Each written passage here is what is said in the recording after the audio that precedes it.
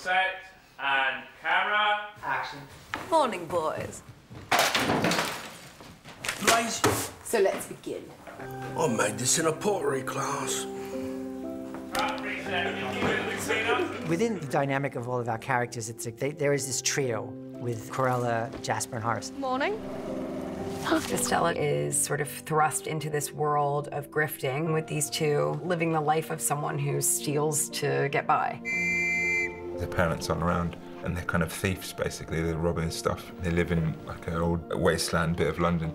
We were like a family. Horace, let's go. 2 minutes, it's stoppage time.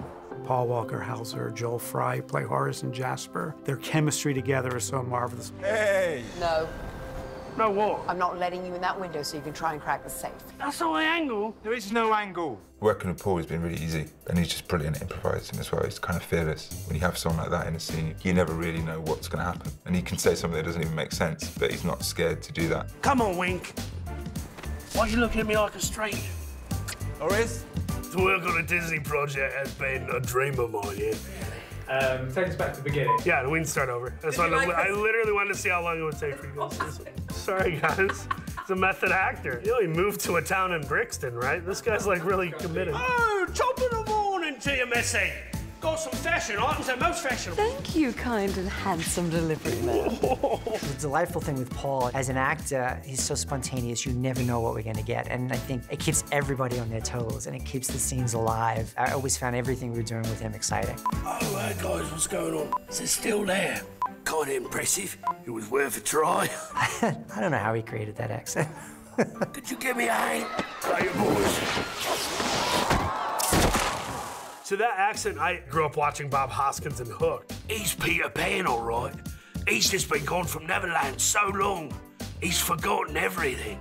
And I just remember that as a kid. It's ingrained in my memory. So when I went to our dialect coach, I did that line. He goes, oh, yeah, we're going to be fine. You get it, you get it. Just do Hoskins. Well, that changes things, doesn't it? It does explain a lot. Back to why we took the follow-up line. Joel Fry, who plays Jasper, is one of those guys who doesn't have to do that much to be really funny. That was a bit much last night.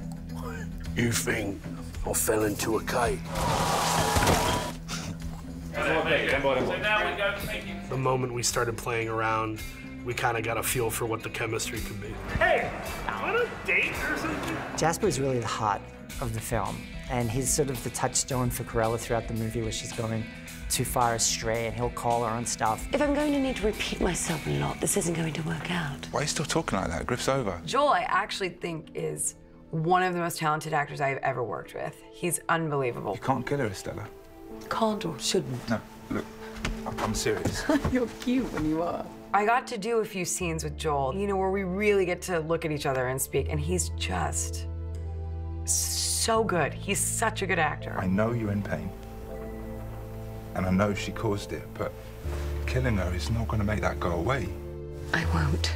He gave us such a beautiful performance there. He's like, he can carry the comedy, he can bounce off all the characters in the room and still keep it feeling grounded and heartfelt. It was beautiful to watch. Thanks for helping me. Well, I find it very difficult to say no to you sometimes. It's one of the things I love about you. Thanks. Jasper and Estella / Cruella's relationship in the film, it's not romantic, but it's more intimate. I miss Estella. You know what I miss? The Jasper who had a sense of humor. That's tricky, because it's like there's two characters in one. Is it so hard to support me? No, not Estella, that's easy. But Cruella, yeah, it's a nightmare, to be honest. When Cruella arrives, it's like, you know, it's literally a different person, so everyone knows what Cruella's like. She just starts to boss it and do what Cruella does. Wreaking havoc at galas is my personal specialty. Well, I don't know about that. She's a boss. As Estella starts to change, the friendship starts to change, and Horace and Jasper aren't sure if they like where the friendship is headed. It's like they're more employees rather than friends. Oh, how lovely of her to thank us for our work. Yeah, real gracious, wasn't she? She has her fair share of mood swings because she's so filled with passion and life that that's sometimes something that Jasper and Horace have a harder time understanding. Want a ride? I've had enough of being treated like a dog, thank you. No offence, Wink. You fancy a fry-up? Yeah, I'll fancy a fry-up without her. Yeah. And cut. And cut and reset. Falling on hard times and creating a family is what you make of it. And it doesn't always mean your blood. You see why they need each other long term. I'm sorry, I didn't realize there'd be company.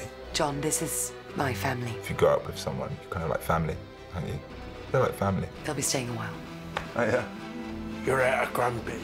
I don't know what Cruella would be without Jasper and Horace. They're able to sort of balance out the parts of her that are relentless. You idiot! See, this was all a trick. It's never Estella, she's Cruella. It's Cruella de Vil.